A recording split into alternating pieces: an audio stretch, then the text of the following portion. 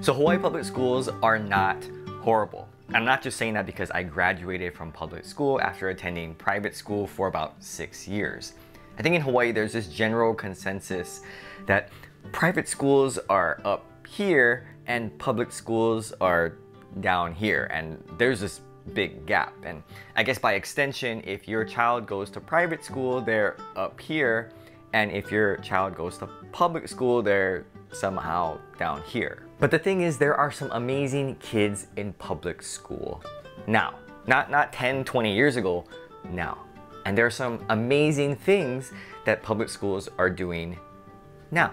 The thing is, why don't we hear about it more? Why isn't anyone talking about it?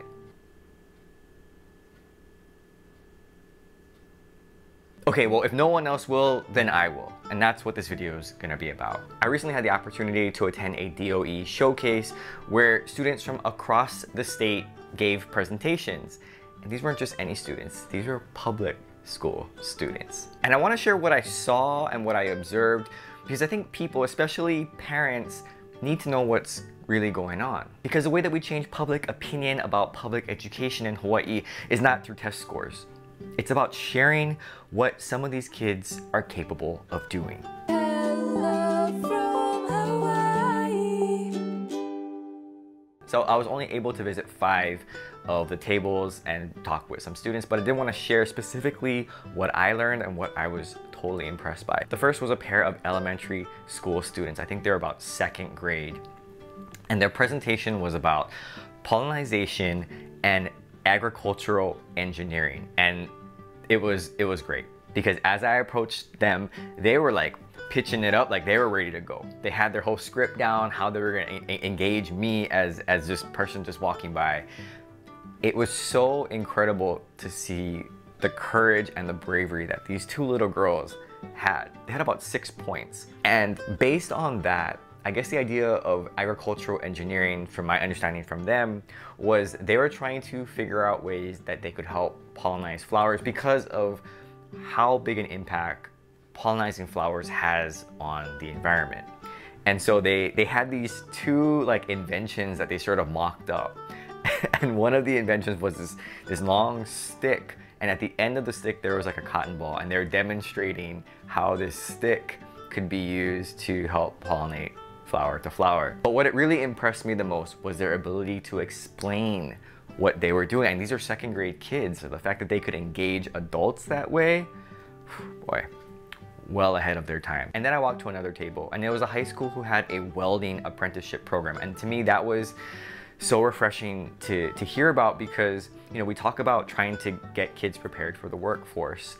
And this program was specifically targeting the trades, which is something that I think we need to talk about more here in Hawaii as a viable way, as a viable career path, because oftentimes, again, we get in this push for either something like STEM, or you know, gotta be a doctor, attorney, architect.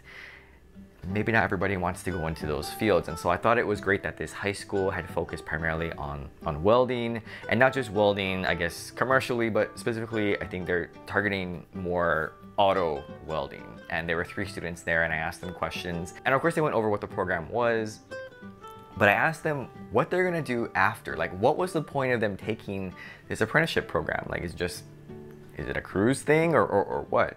And I asked each of the students, and they were able to give me very good answers on where they saw themselves, you know, what they were going to use this program for in their own career, whether it was working in a body shop, or maybe they were going to start their own business. And I even asked them, are they taking business classes? Because it's not enough just to have the skill, but you have to also be able to figure out how you're going to make a living, whether it's working for somebody else or starting your own business. Those are all skills that we didn't learn. There was no class back then to teach you that type of stuff when I was in school.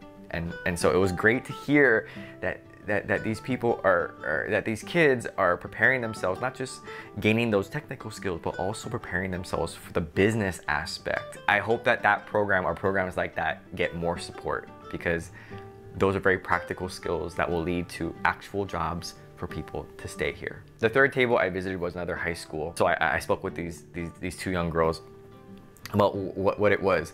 But actually their track was more healthcare professionals, and just hearing about where they saw themselves, and actually the openness of this particular program to get people, to get students interested in, hey, what are you gonna do after high school? Here are a lot of different tracks and paths that you might take. When I was back in high school, I didn't really think much of that. Maybe my senior year, I thought I might be a science teacher. But the fact that they have these kids thinking about that by their junior year in high school, to me, is amazing. And I know that they could possibly change their mind. But the classes that they were taking, they could receive certain certifications so that when they did jump into the workforce, let's say after 2 years in community college, or getting their associates, or even 4 years, or pursuing their master's, at least they have certain certifications that they could jump into the workforce and be somewhat equivalent in these certain aspects. I think that was great. And the fact that it's all covered under the Department of Education, it just, I think, gives them that confidence and encouragement to actually go out and do this kind of stuff. Now, the fourth group of students that I visited, they were elementary school students, and their project, or what they were working on, was about e-waste, but I loved how they packaged it. So they have all these Chromebooks that are just out of date. Their operating system isn't updated, or they're getting old and they're in need of repair. And what these students were doing was they were basically repairing these Chromebooks, replacing the batteries, and they were reprogramming them with video games or some, I don't know what it was, but they encouraged me to try out and play video games. So they had controllers and we were playing video games, and I was like, wow, this is pretty amazing. And they took me aside and they showed me how to open up one of these computers, how to replace the battery, and I was just very impressed. The fact that they were able to explain it very well to an adult who has no experience unscrewing a laptop open. But that, again, the whole theme behind this was not just the video games, it was the idea of e-waste and how to reduce that, especially in a place like Hawaii, where we have limited space for any kind of waste. It was just really exciting to see kids excited about repairing computers. And the last table I visited was a robotics team. It was an elementary school, and there were 3 girls that were on the team, and they were talking about their robot. For some reason, the conversation turned from robotics to their sister school or exchange. They have a school in Japan that some students go, and some students from Japan, they come. And I thought that was, we were talking more about that, I think they're more excited about the Japan exchange. But it was just so interesting to hear from their perspective the things that they learn. They get to host, or they get to interact with students very different from them. And I don't know if across the board other elementary schools have that, but I think that's just a wonderful opportunity for young students to be able to travel, but also interact with students from a different place. Growing up, I don't think we had an exchange program with any school. We had some international students. I think there was one from China and one from Japan. But I don't remember us having the opportunity to go, or them to actually stay here. Being exposed to different cultures, being exposed to different types of students, languages, wonderful. Now, I probably could have spent another hour to 2 hours walking around, and I wish I had the time to visit all of the tables.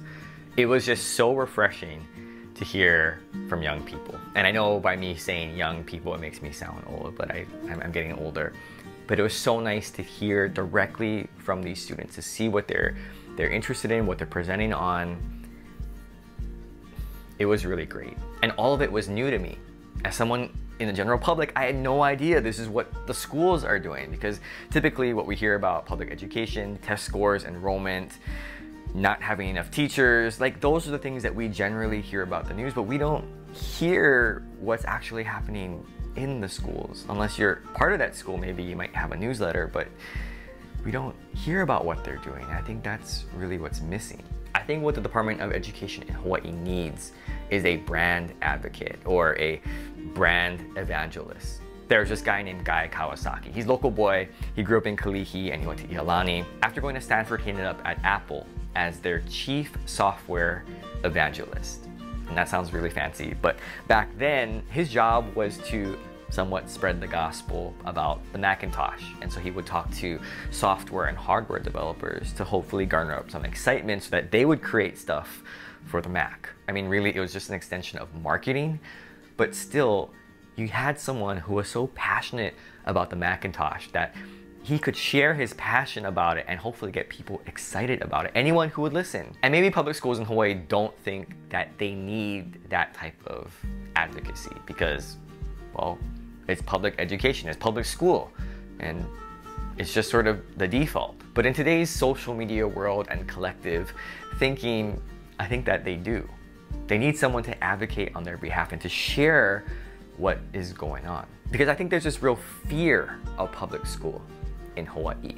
It's why 33,554 students attend private school, whereas 167,000, let me get the number right, 649 students attend public school. And that's roughly 17% of the population in private school. And I think especially for parents coming from the mainland or coming international to Hawaii, they don't know. They just hear what other parents are talking about. And I think there's this fear and there's these steps that parents take to ensure that their kids get into a private school because of what they've heard indirectly.